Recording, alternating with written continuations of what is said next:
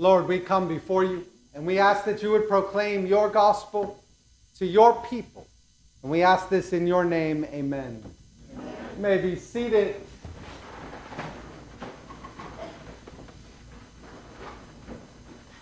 Can't really preach this sermon with all this stuff.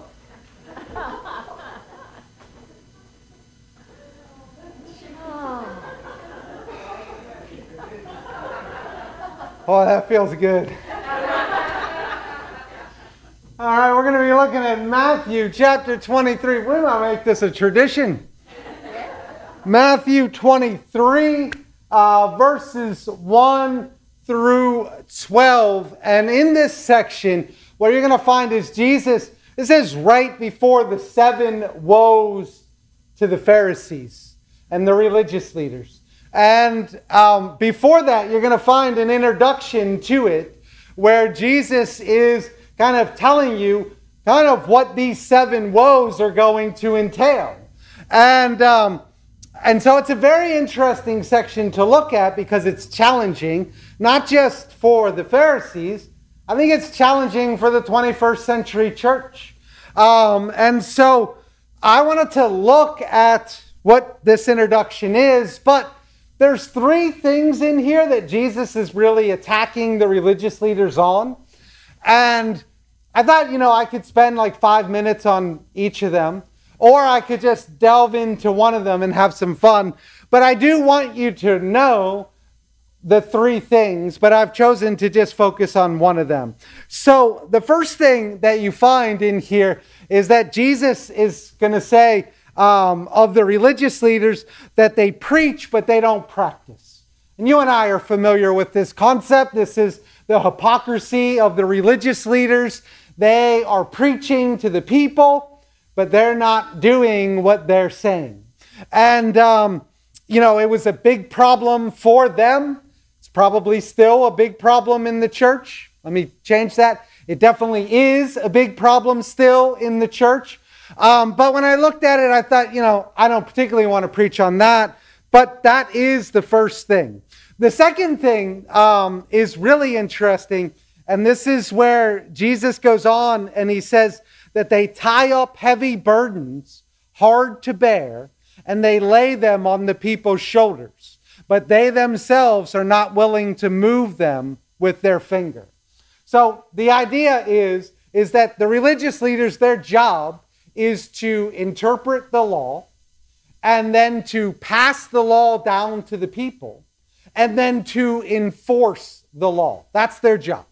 And so in part of doing that, what they've done is they've added to the law. They've added different parts to the law, making the law more of a burden than anything. And then they've passed it down to the people, but they've enforced it without any grace and any mercy. And they themselves are not following this law, but that's what they've done. And so Jesus is attacking the religious leaders on this second point, which is a really interesting point, but the third point really caught my attention. So the third point that he says immediately after that is, for they do their deeds to be seen by others.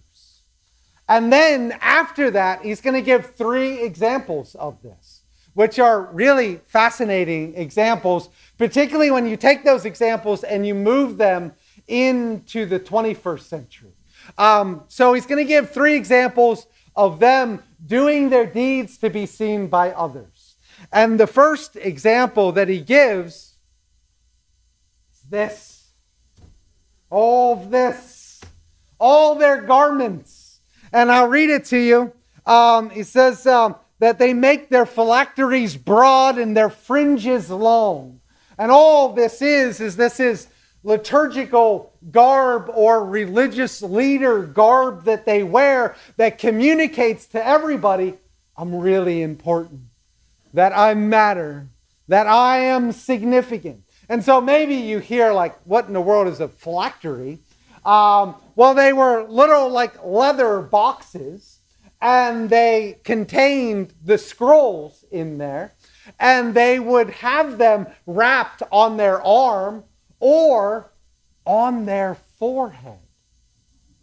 Can you imagine that? Try having a conversation with somebody and not notice the giant box strapped to their forehead. But what they would do is they would make the box bigger and bigger and bigger just in case you missed it.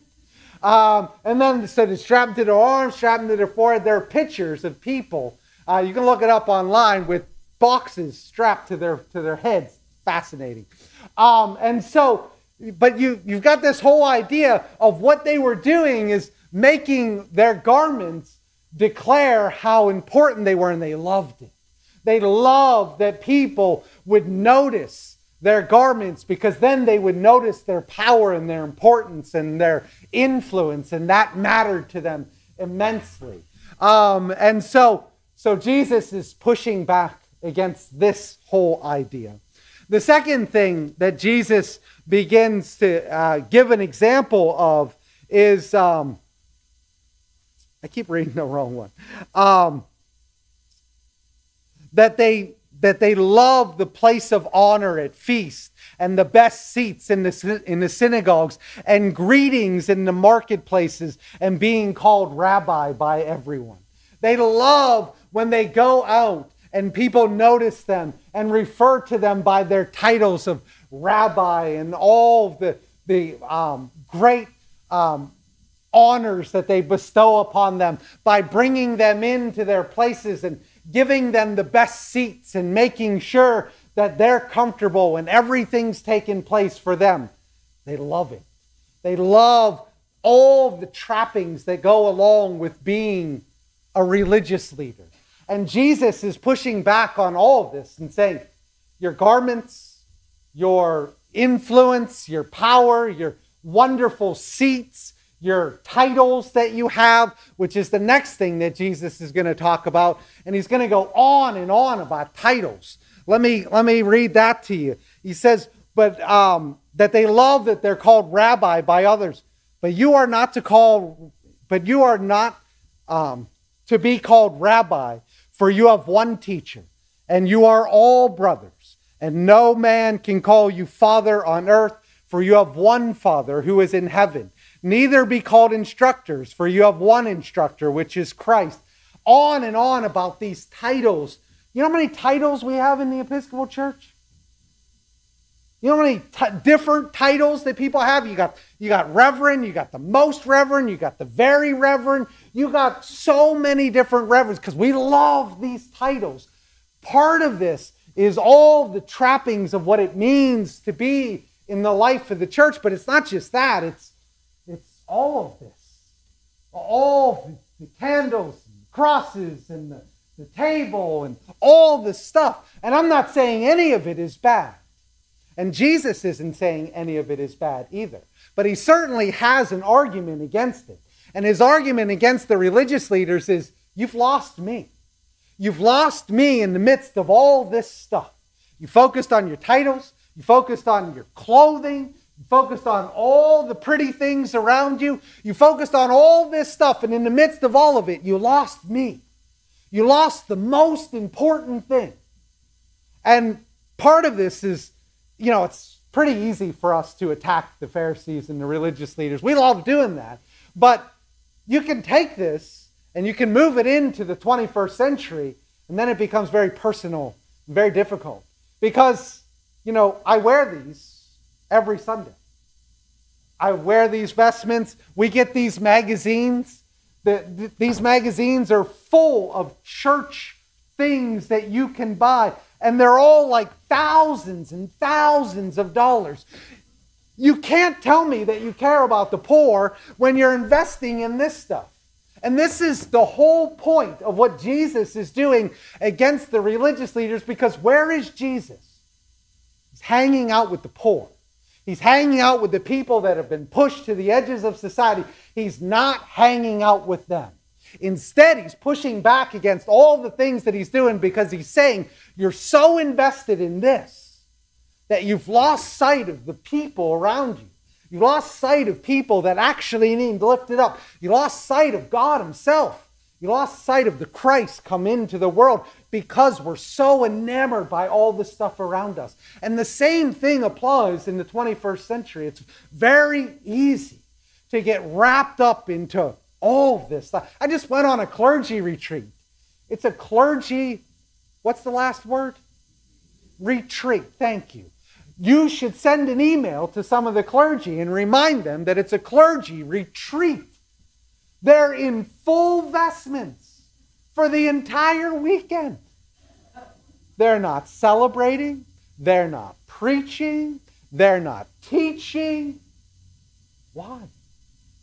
You get so wrapped up in these things. Your identity becomes this. Your identity becomes this, rather than our identity being in Christ. And none of this is bad stuff, again. But when it takes the place of Jesus, when it begins to be the focus, when we walk out of church and we say, well, they lit the candles in the wrong order, then we've lost sight of Jesus. When we walk out of church and we say, well, I don't like what the priest is wearing, we've lost sight of Jesus. Because what we do and what we gather here for is the proclamation and the elevation of Jesus. And all of this stuff can aid us in doing that, but it can't be the focus. And the Pharisees and the religious leaders fell into it being the focus. And the reason that Jesus brings it up, he's not talking to the religious leaders. He's not talking to the Pharisees. He's teaching his disciples. Because Jesus knows that it is so easy to fall for the trappings of the church and to miss out on Jesus. It's so easy to be enamored by the place that we're worshiping, or the things that we have, or the garments that the priest wears, or what do we call this guy, Reverend, Father, whatever. To be so wrapped up in that we miss Jesus. And so Jesus is reminding his disciples, the Pharisees have gone off the rails, and here's where. Don't follow them. And the same reminder I give to you. Please pray with me. Lord, we come before you. We thank you that you have made this your dwelling place.